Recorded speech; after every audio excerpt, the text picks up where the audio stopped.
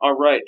So let's just start off with background, your education. If you could introduce yourself um, and how you got into the field. Okay. My name is Gaithri Fernando, and I have two masters, one in theology and one in English literature, and a PhD in psychology. I'm currently a licensed psychologist in the state of California and a professor of psychology at Cal State LA, and I'm currently the chair of the department. What is the first step in recovery and healing for someone who is able to move out of the trauma, or if they're still in the trauma? What what's that first step look like? I think if they're still in the trauma, that's really hard to, you know, to deal with.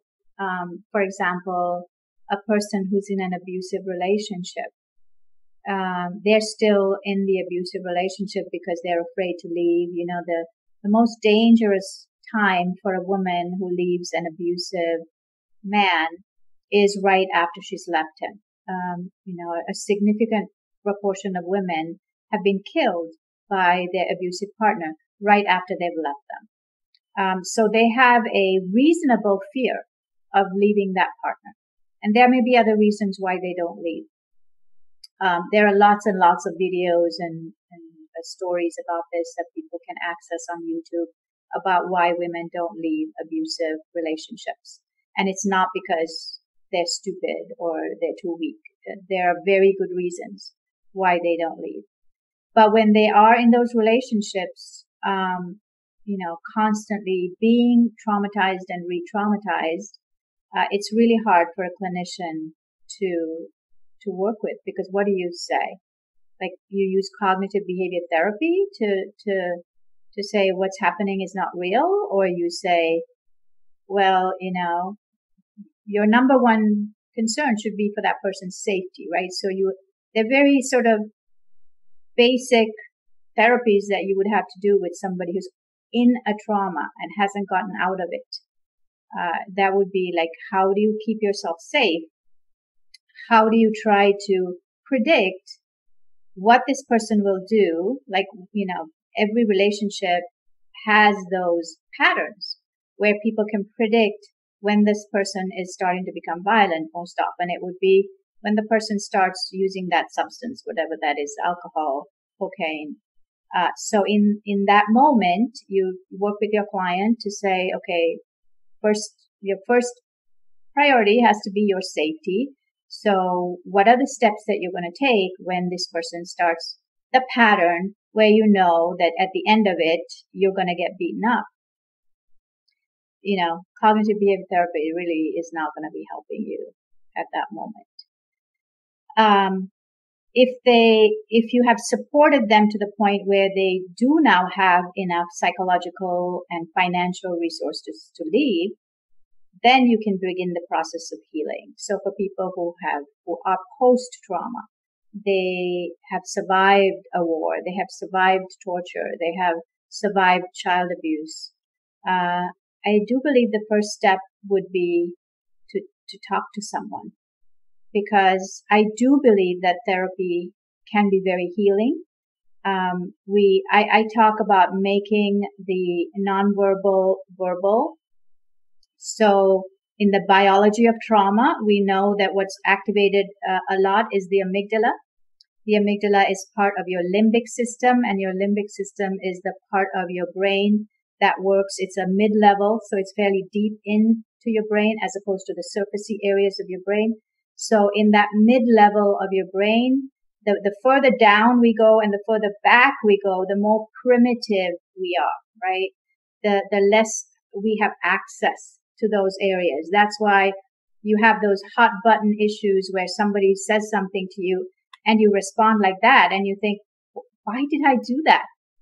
It's because your amygdala is what was activated at that moment, and those areas are not as accessible to you.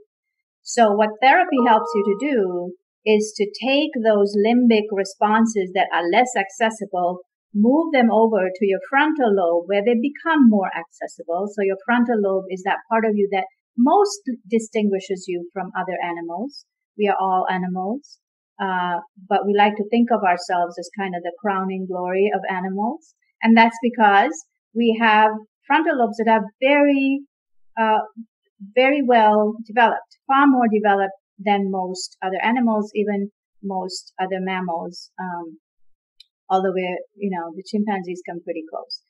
But we have the language then, right? And we have decision making, and we have executive functioning, all in that tiny part of the prefrontal cortex.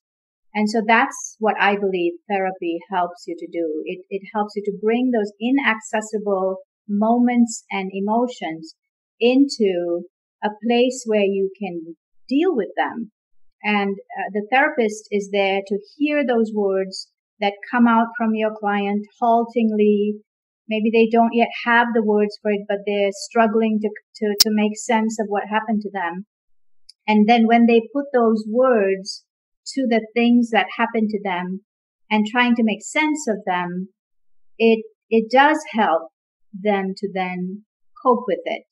It does then present some opportunities for how you might move forward, even with those horrible things happening to you. So your husband may have died very suddenly a month ago, and now you're left with an adolescent kid that adored the father, but didn't have a good relationship with you. You're talking to your therapist about it. You're using, your all your fears and your anxieties come to the fore here. And in talking to your therapist and getting that feedback from your therapist, and your therapist is reflecting back those anxieties and fears to you, and you say, oh, actually, it's not as bad as I thought.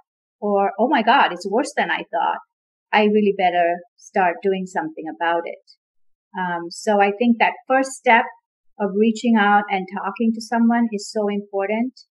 And to my students who don't have the money for therapy or are suspicious of therapy, I tell them to even just talk into the mirror. Try to do it when no one else is around, because then they might think that you need therapy really badly.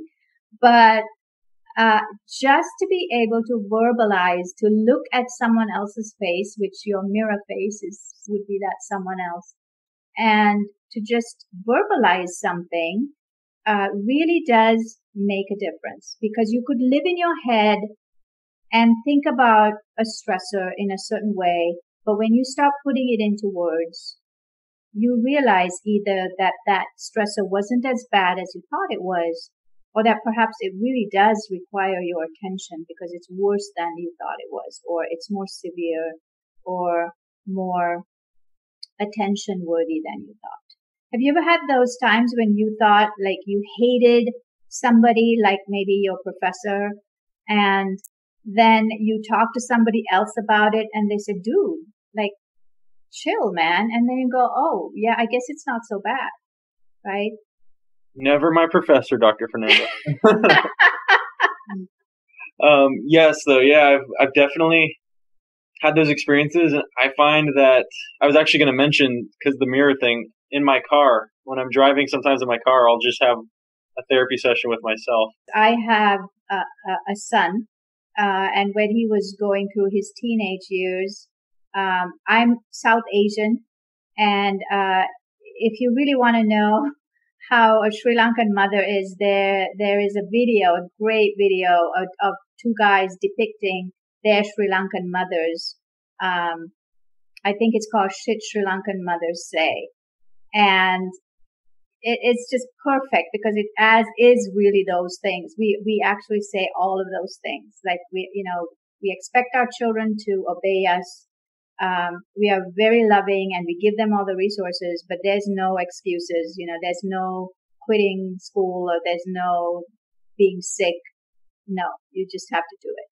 And so in this culture where you're expected to pander much more to your children, you can see how, conflict can arise.